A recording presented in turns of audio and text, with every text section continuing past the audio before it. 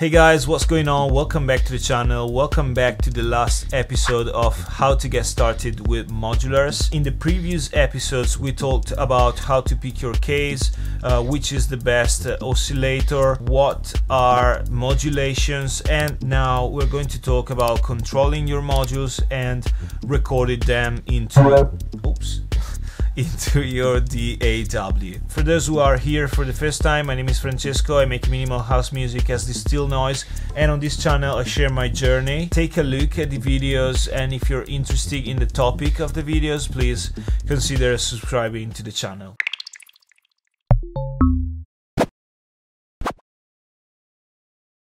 So when I speak about controlling our modules, I mean sending them informations in order to make them play something.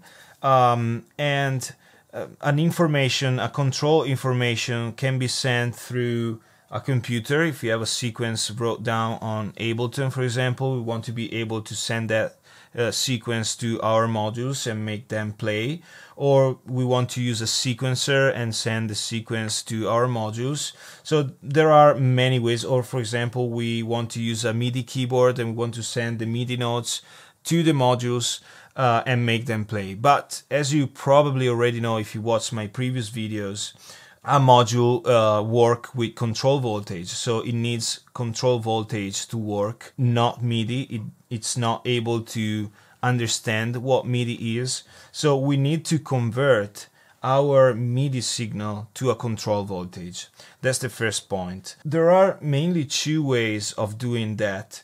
The first one, which is not the way that I tried, but I know about it because I documented myself before starting with modulars, is using a MIDI to CV converter. So it's basically another module, and an example, I have it on the screen here. It's the Midi by IntelliGel. So as you can see, there are two inputs, USB input, MIDI input, so you can both connect a USB directly out of your computer or a MIDI cable if you have a MIDI keyboard, for example.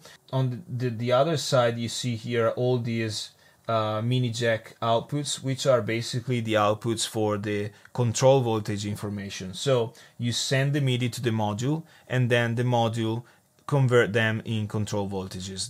That's why it's called MIDI to CV converter.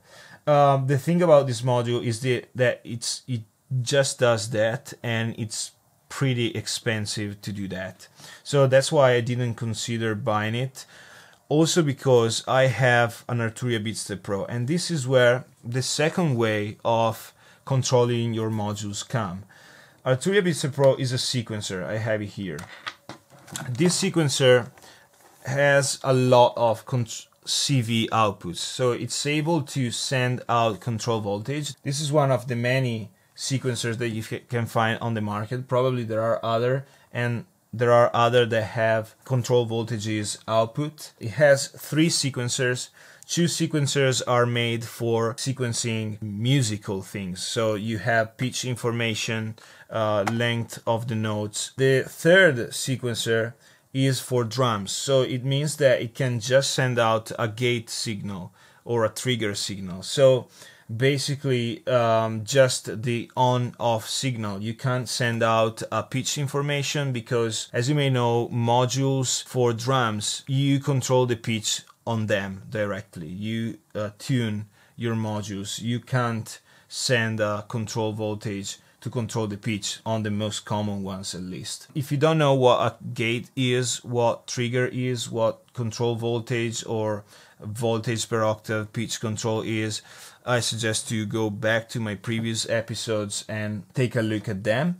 Now, if you see here on the back of the sequencer, let me see, you can see many outputs. So these 3 are the outputs for the sequencer 1. You can see pitch, velocity, and gate. So pitch is the information for the pitch of the note.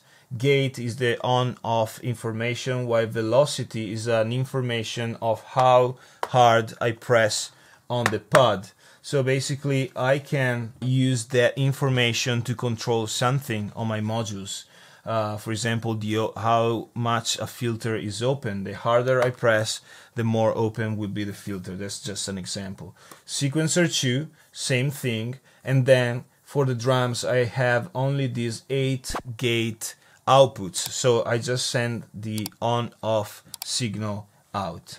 Okay, it's not that expensive compared to the Midi from IntelliGel. I think we're pretty much at the same price point, but this can do a lot more. So now let's talk about the 3 ways in which you can use BeatStep Pro. The first way is just as a standalone controller. So basically, I have here a cable coming out from a phone charger. And I use this to power my sequencer. You can also use a USB coming out from your computer, so now it's on. And at this point, it's not connected to my computer, so I can use it as a standalone device. I set the tempo on this, I wrote my sequences down, and I control my modules, and I can then record them into my computer. This means that the brain of everything is my BeatStep Pro.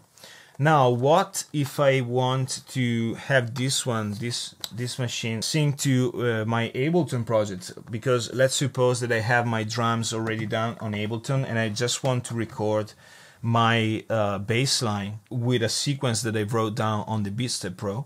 I want to record the bass line of my modules into my computer. So I need my BeatStep Pro to be synced to my Ableton. So in this way, I just need to set my BeatStep Pro to USB sync. So that means that when I press play on my computer, this machine will play as well.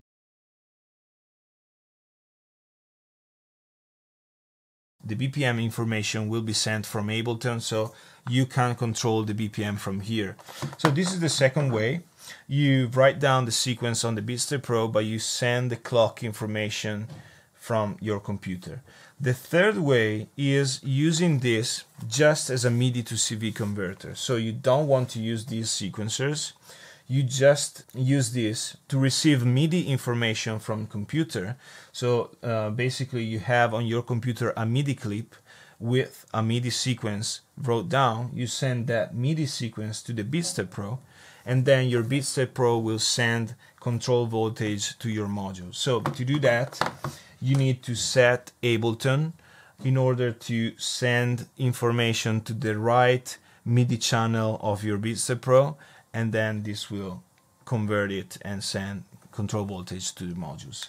These are the main 3 ways of using it. Personally, I use the second way, so I write the sequence on my BeatStep Pro, but I use Ableton as a MIDI clock, so it's synced to your computer.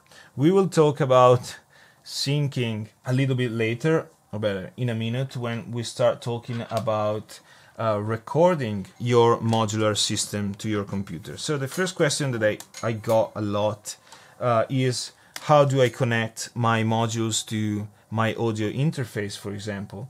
Well, that's what I do. I connect my modules directly to my audio interface. I use this cable, which on one side is a mini jack mono, and it's the right dimension for all the inputs and output of my modular system. So this one the little one side goes, for example, on my Platts output. The other side is a mono jack, and with this one I go straight into my line input of my audio interface. Now the thing about modules is that the signal is pretty hot, so it means it has a high gain. I never had any problem in my audio interface because it has gain knobs, so you can attenuate the signal going inside the amplifier of your audio interface. But I had some problems when I tried to record modules inside my Digitact, because Digitact didn't have the attenuation of your gain input, of your input level, so basically it kept clipping all the time. I couldn't record that. So to avoid that, you need a module that has a volume to control the output volume. I have, for example, this mixer by Pultronics.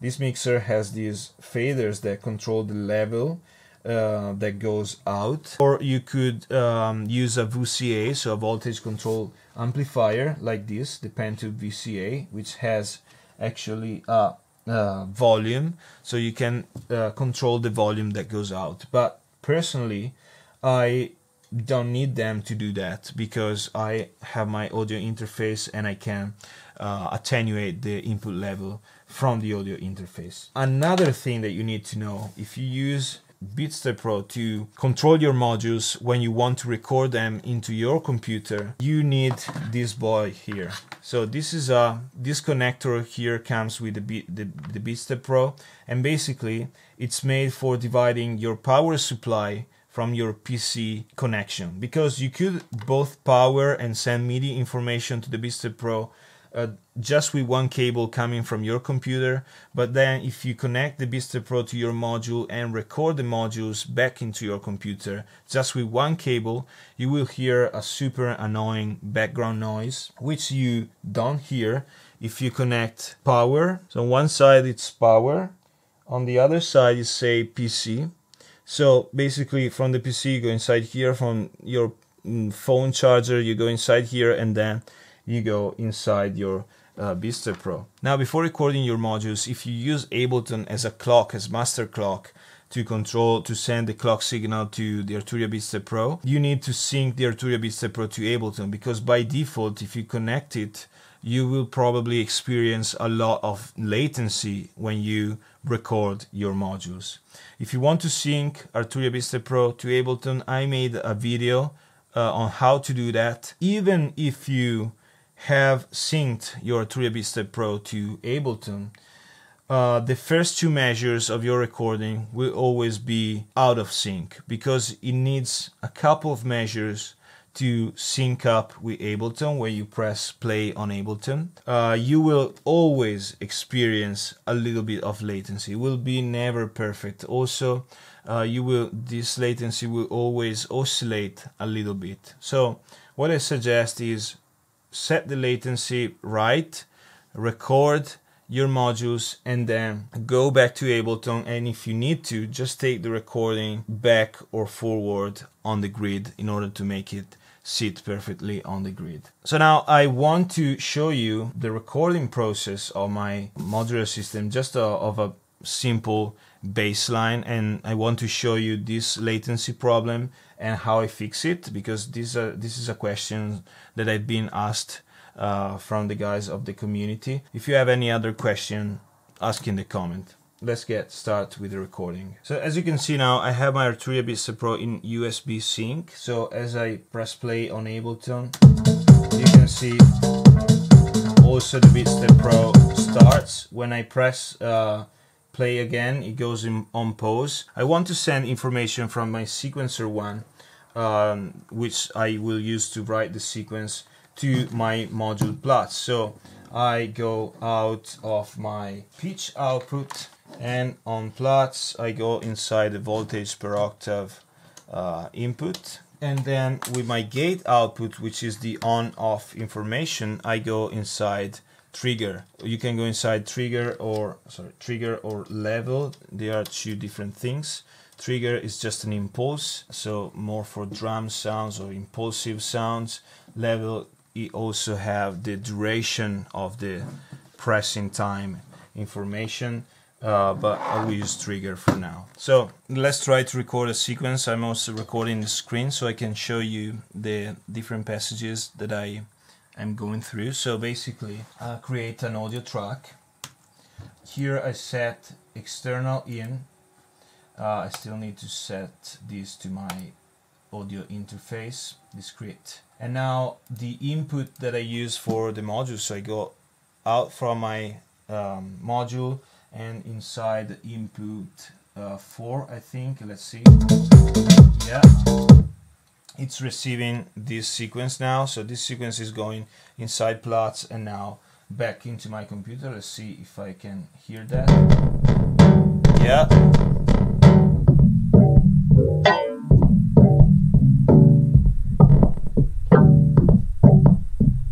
Wow.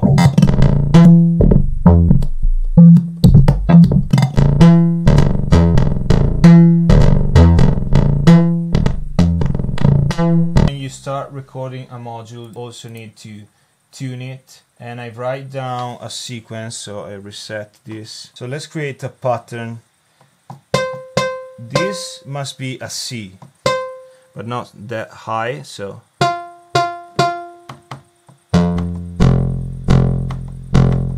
So now it says it's an F, so we need to.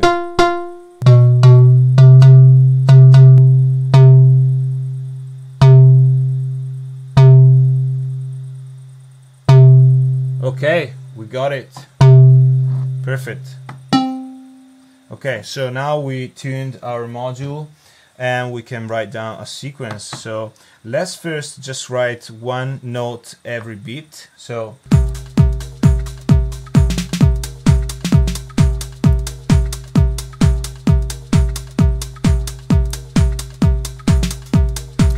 okay, so if you take a look at the waveform, you can see there's still a latency. Now, it's not always that much, because in this case I'm screen recording, so I'm pretty sure there are some problems going on, but it's not always so much. But you could eventually see some latency like this, or a little bit more, but you just need to adjust this, and that's okay. So you see here where you have the transient of the next note, so you just cut here and you move this here, and that's it.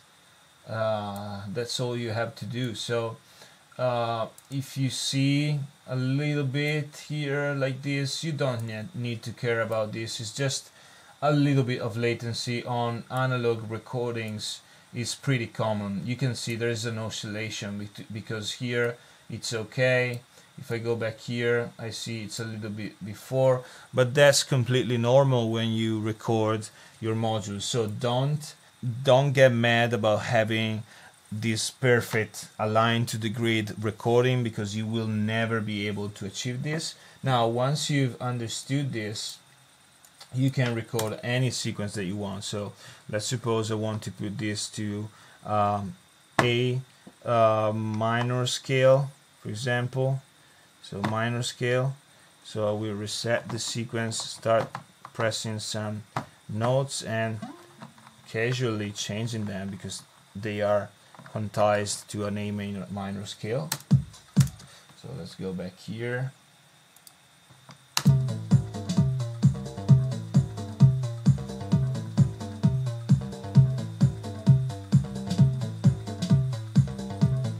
Okay, so that's the track without, and I add the sequencer now.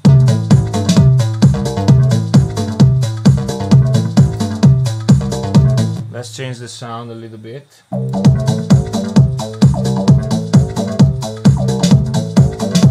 Okay, so let's try to record this and see where it sits.